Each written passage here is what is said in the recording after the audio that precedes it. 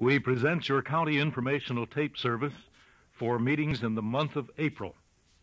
Bargaining Fundamentals with Dewan Woodland, president of National Farmers Organization. Recently, he spoke at Great Falls, Montana.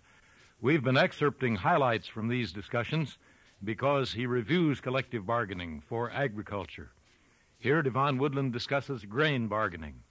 Grain is important because it is the key to all agriculture pricing, particularly feed grain. And, of course, feed grain and the milling grains run close together and they follow a parallel. But feed grain is extremely important because it is the key to all agriculture pricing. It is the input item into milk, into hogs, cattle. Grain is the key. And you must get in a position to price grain if you're ever going to have a lasting effect on any other farm commodity. What determines a profit or loss as far as feeding hogs is what my feed costs. The thing that determines a profit or loss when I feed cattle is what my feed costs. The thing that determines a profit or loss when I'm milking cows is what my feed costs. And so feed is extremely important. And one of the challenges of the organization is, as we represent all these commodities, is to keep the dairyman and the hogman and the cattleman from feeling that the price of grain is too high. And then Woodland said it's a challenge with a lesson to be derived. What we have to learn as producers is we have been living off of each other, and the dairyman has only made money when he could buy grain cheap, not realizing the need of the grain producer and the hog and the cattleman, so we've been leeching off from each other. Now, the price of grain is not too high. We have to take the approach that the price of cattle and hogs and milk is too low. And so when that grain producer begins to make a profit, it isn't because he's too high that the others aren't making money. It's because they have got to boost theirs, and they can't live off of that grain producer. And so that's a hard lesson to learn, but we must learn it. Then a point about keeping control of the flow. Now, you must have inventory control of grain. That is a must. It must come. For example, if I have a strong cash market on grain, I'll move my grain into a cash market. If I have a weak cash market, what do? I begin to look for ways to market that grain through a secondary market. I'll increase the number of hogs, I'll increase the number of cows I milk, or I'll increase the number of cattle on feed. And so grain, a weak market in grain will destroy every other farm market. Dewan Woodland on fundamentals of agricultural collective bargaining. National farmers held 80 meetings at 40 places throughout the grain-producing states to build big grain blocks for bargaining at the Gulf. $4.50 for corn, $5.25 for wheat, and $10 for soybeans. Ty Robinson of the NFO Reporter and Jack Cruz of Here's Info covered them. Here's Ty talking to Laverne Jensen of Irwin, South Dakota, that state's president of AAM. Is this pretty typical of what you run into across the state? I would say yes. There's people that are signing up, and then there's those that are skeptical and will go home and think about it. They'll decide, no, I'm going to sit back, and maybe they're going to get that price up there, and I won't have to block my grain. I can sell mine then. This is what happens all the time between farmers. Laverne, you gave a little speech here at this meeting, and you put it to them pretty straightforward, and yet you got some applause when you got through. The time has come that we have to do something. And if we don't get it done now, we're looking down the road where we're going to lose our towns, our cities. We're already losing our smaller ones. We're going to lose our bigger ones. Ty at Granite Falls, Minnesota, visiting with the chair of the meeting, Carmen Fernholz. How do you think your meetings went today? I would say, Ty, they've been a total success. And the enthusiasm that was generated was something I haven't seen for 8-10 years. Then in grain sign-up, I think we signed up at least 50, probably 60% of the eligible bushels at both meetings today, Ty. And how many people did you have attend between the two meetings, and how much grain was there? A total of approximately 120 to 130 people at both meetings. And inventory bushels were about 1 million. And now to Holdridge, Nebraska with Jack Cruz. This is Don Nelson, is that right? And you signed some grain on this block. Don, what county are you from? I'm from Franklin County. And you're not an NFO member, is that correct? I'm not right now. How many bushels are we talking about? 14,000. Addison Johnson, is that right, sir? That's right. Was this a pretty good meeting in your I opinion? think it was a good meeting. I think we got to do something to help ourselves out, and I think this is the time to be doing it. Put 15,000 bushels of corn. And what's your name, sir? Burley Lush. Burley, you signed up some grain. How much grain did you sign up today? 14,500. At Eustis, Nebraska, Cruz also talked to Doug Gengenbaugh, who signed 1 million bushels. He's telling Jack about the results of getting grain prices up.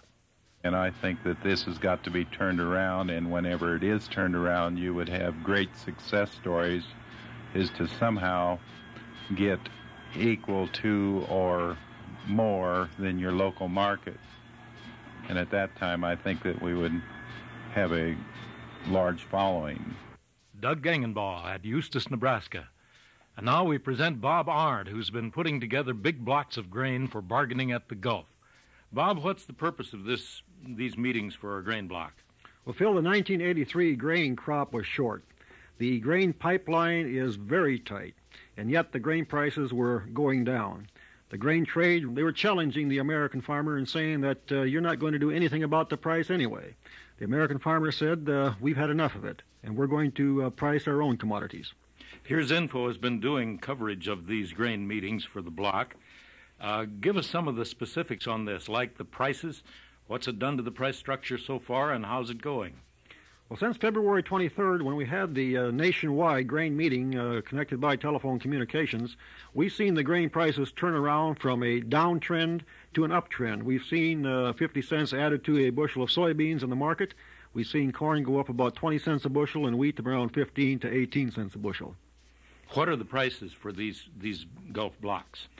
The farmers established the prices at $10 a bushel for soybeans, bases at the Gulf, $4.50 a bushel for corn, and $5 a bushel for wheat, bases Minneapolis. The $4.50 corn is based at the Gulf. Now, just generally speaking, Bob, how are the meetings going? Is there interest? The interest is fantastic. In fact, we're finding producers that are asking for contracts to take home and so they can talk to their neighbors. They sign their neighbors up and send the contracts in. We've got a lot of people that are asking for contracts over the telephone. We send the contracts to them, they fill them out, they send them back, and this is the way the Grain Gulf Block is building. Bob Arndt of the National Farmers Organization. These grain meetings he has been coordinating are historic in that on a nationwide scale, for the first time, grain producers are able to communicate with each other at a given moment while assembling a commodity block for sale for a price determined by the producers. In recent weeks, with the obviously unjustified downward trend in farm commodity prices, there's been an increased interest on the part of farmers to help themselves in the marketplace. Today we're going to talk to John Peterson, an NFO collection point rep at Caledonia, Minnesota. He operates one of approximately 130 hog collection points in the nationwide collection, dispatch, and delivery system. The Caledonia Point was recently moved there, upgrading its location in that area. We've increased from 6 months before September 1st, we were running about 180 head a week, and since then we've been running 500 a week. In the last 2 weeks we averaged 775.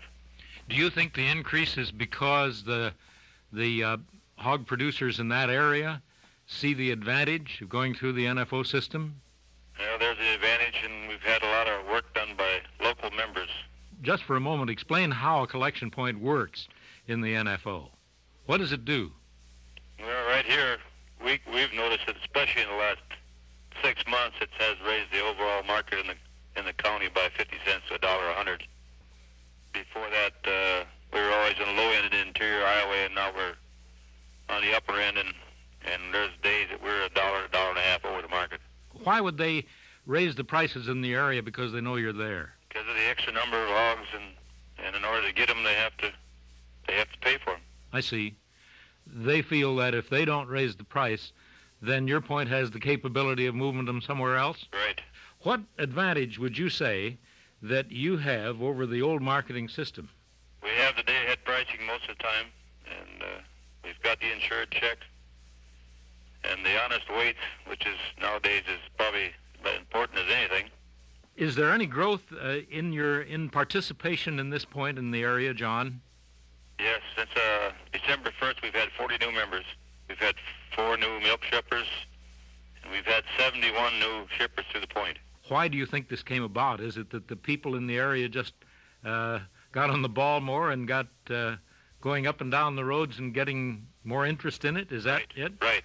And then we've had some help from Corning, and they were in this area last week. They made 102 contacts, and there was only 5 or 6 out of the 102 that weren't interested. John Peterson, an NFO point rep, describing a classic example of how bargaining works to upgrade the price level in a whole area. This always happens when the volume going through an NFO point increases. It isn't the symptom of advancing prices, it's the cause.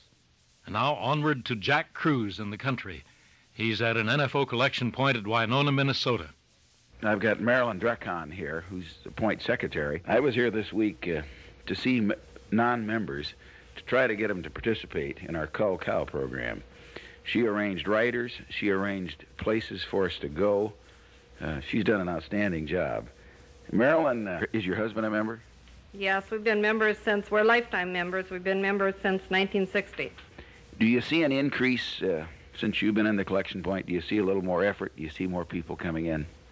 Oh, yes, we had about 55 new members, or new shippers this last year, and we've increased our production about twice over what it was the year before. What we're saying in the country is, try us, you'll like us. And I think that's really working, because the best NFO member is a satisfied one. If he ships through us and he's happy, that's a good member. But it takes teamwork like you have and your collection point operator, John. Yesterday we talked to some. We saw quite a few cattle. We saw some Angus, and of course we saw an awful lot of Holstein steers. And we've got a man that works these counties up here, Iowa, Minnesota, and part of Wisconsin, Pete Lemmers. Pete, have you seen an increase since you started with us?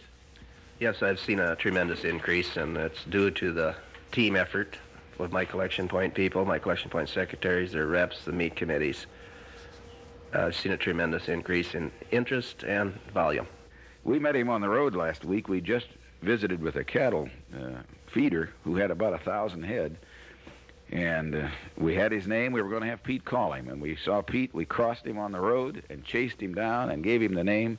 Did you get any result? Yes, he indicated an interest in forward contracting, and he also indicated an interest in the NFO supplying feeder cattle for him. That same day, I called the Caledonia collection point. John, the collection point man, gave me a name. I went to see the farmer. I booked 18 fat steers into FDL Foods at Dubuque that same afternoon yet. The teamwork we're talking about, where you got the collection point operators more or less as a fixed base operator, and then you got your field personnel out in the field, and if you got good communications, things really pop. Jack Cruz at Winona, Minnesota collection point. We have presented your county informational tape service for April meetings, compiled and edited by Don Mack, head of the Broadcast Division, National Farmers. I'm Phil Allen, and that for this month is something to think about.